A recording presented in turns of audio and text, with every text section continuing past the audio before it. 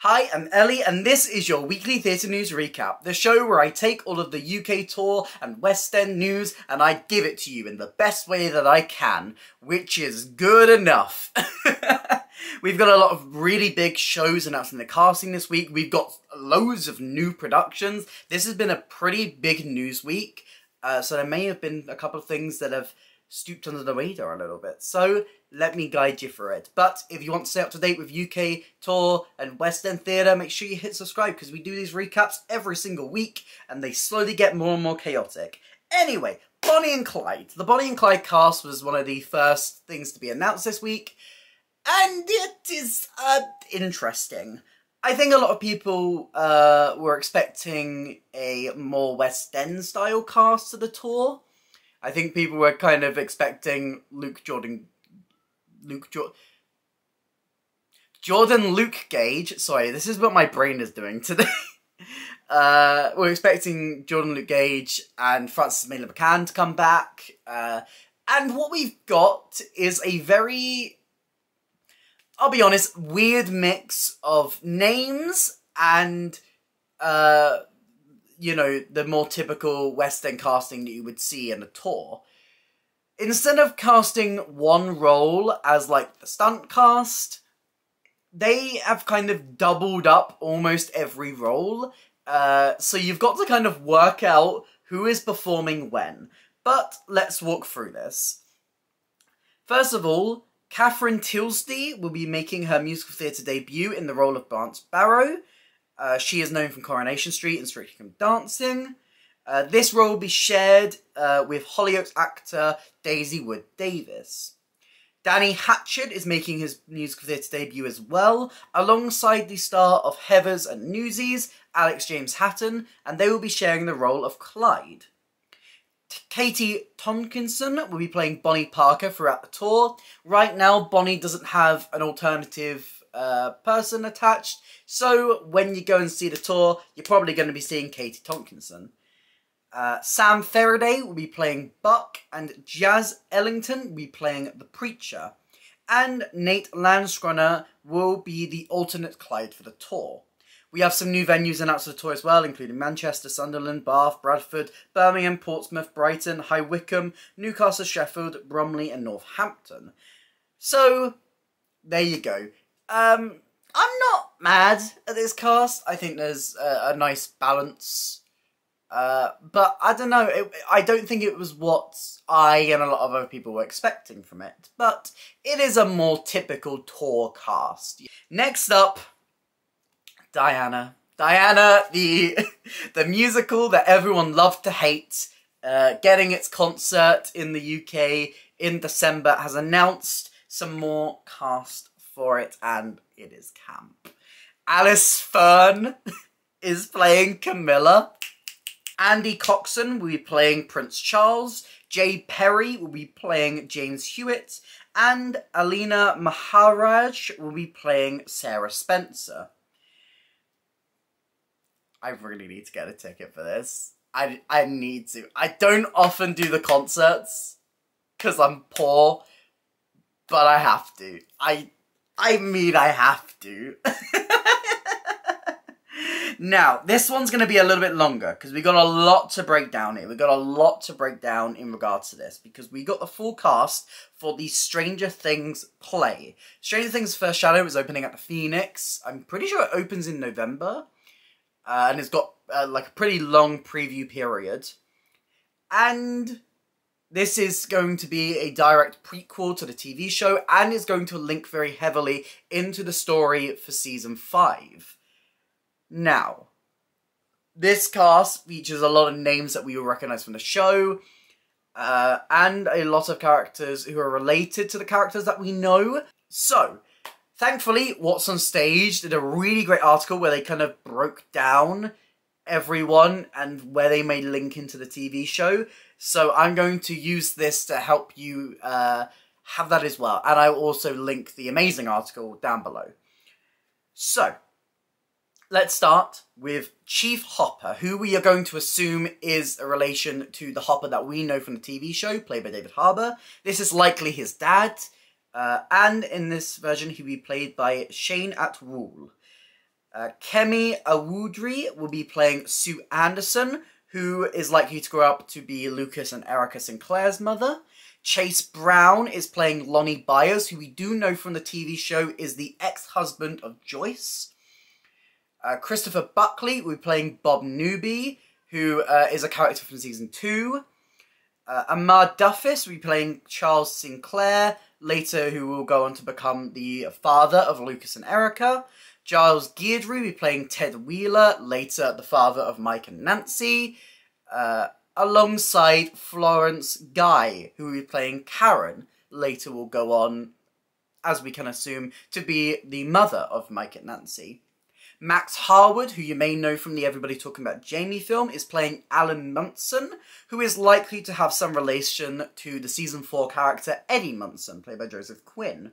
Michael Gibson will be playing Victor Creel.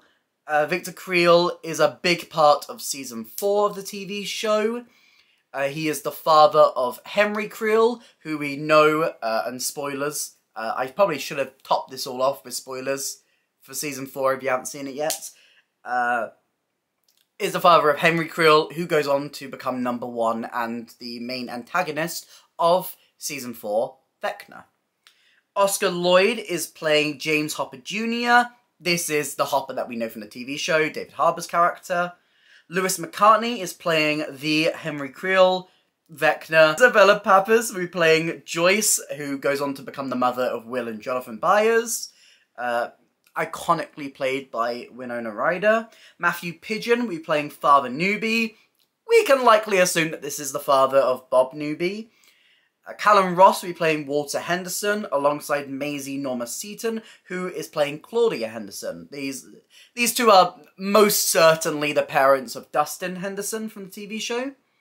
Patrick Vale will be playing Dr. Brenner, the doctor who has a massive presence in Eleven's story, and a pretty big presence in the story of number 1 and Vecna as well.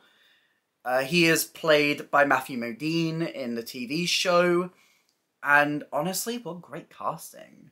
Patrick Vale is going to do that so well. Lauren Ward, who was the person who played Cynthia Murphy in Dear Evan Hansen, original UK cast. She will be playing Virginia Creel, who is the wife of Victor Creel and mother of Henry. Ella Karina Williams will be playing Patty Newby.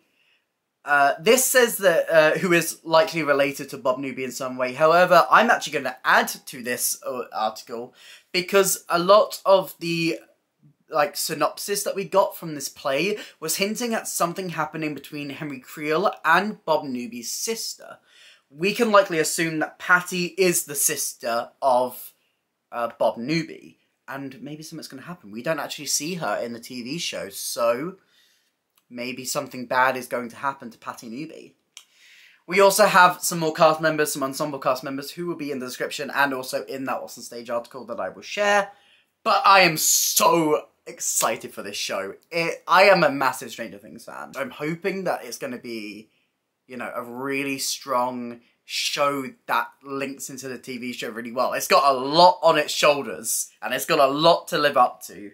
So, fingers crossed, let's hope. Okay, and finally, because all of the casting news this week was just massive, we also got the full cast for the Hamilton UK tour. This cast. Shaq Taylor will be playing Alexander Hamilton. Sam Olodunke will be playing Aaron Burr.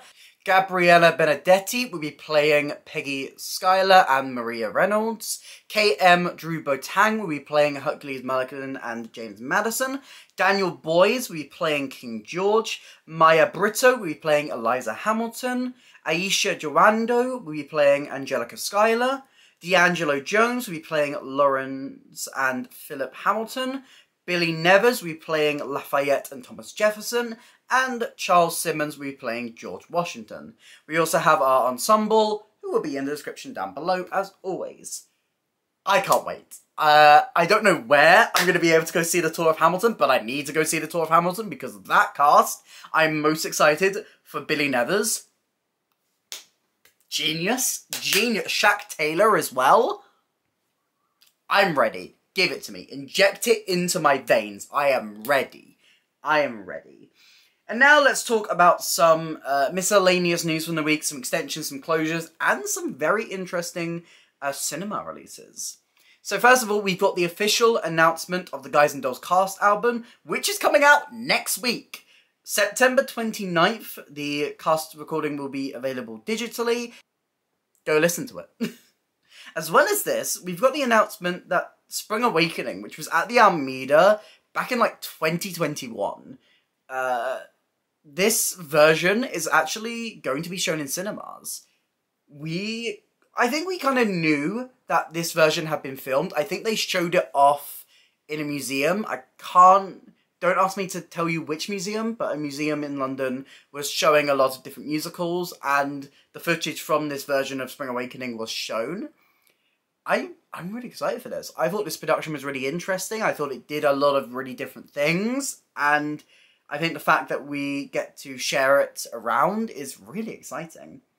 As well as this, we got an extension for Tina, the Tina Turner musical. This will now be booking until the 14th of September 2024, so you've got a whole nother year to go and see Tina. We also got yet another extension to Operation Mincemeat, now being at the Fortune through to the 21st of April 2024.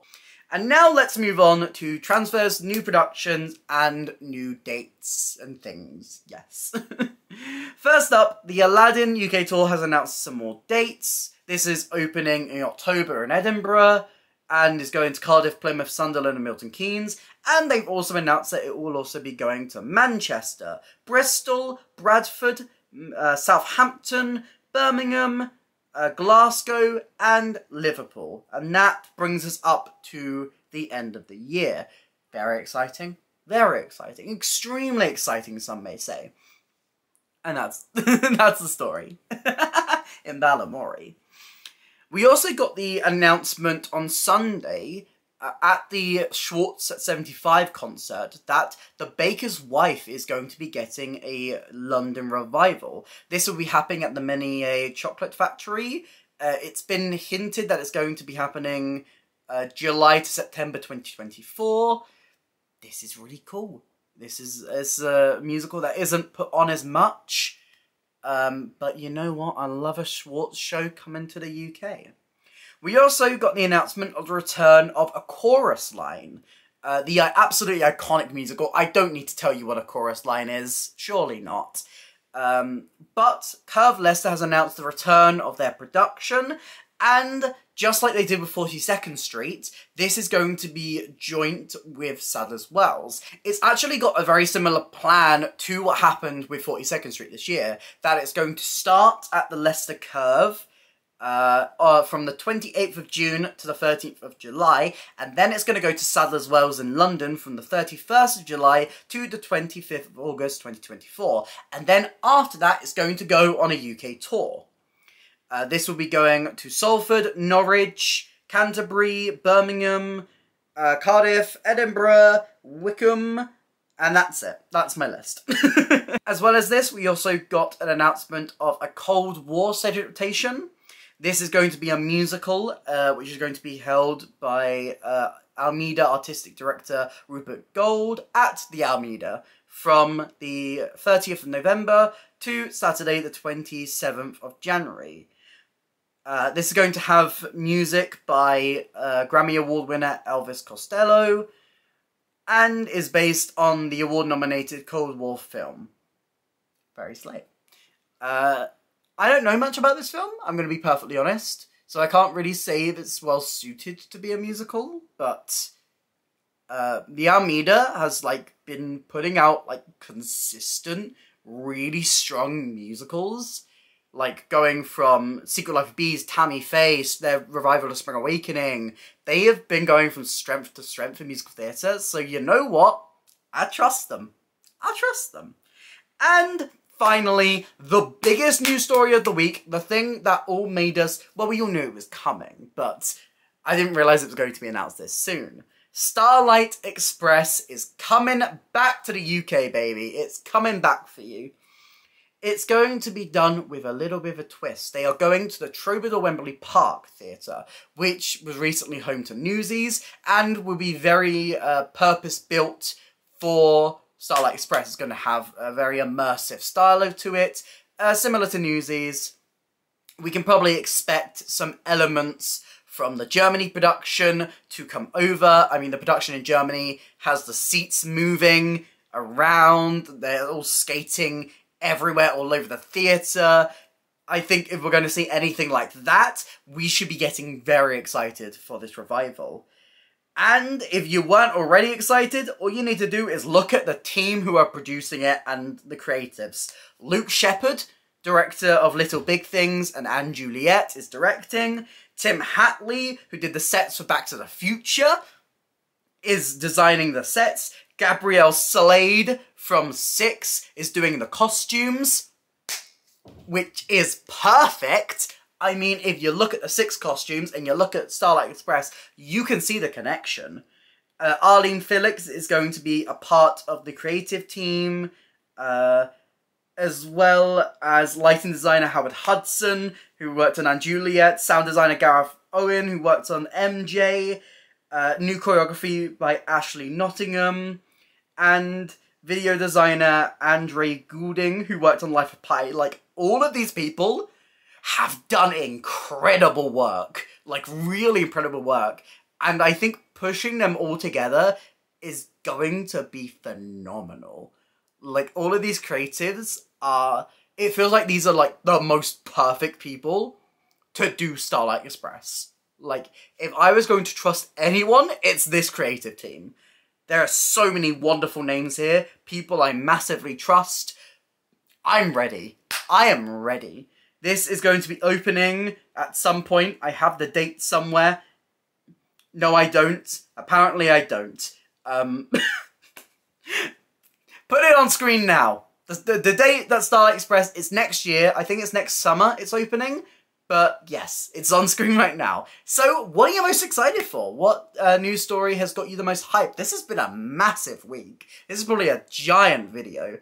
I'm most excited for Stranger Things and Starlight Express as well. I don't know much about the musical, but that creative team would get me to see anything.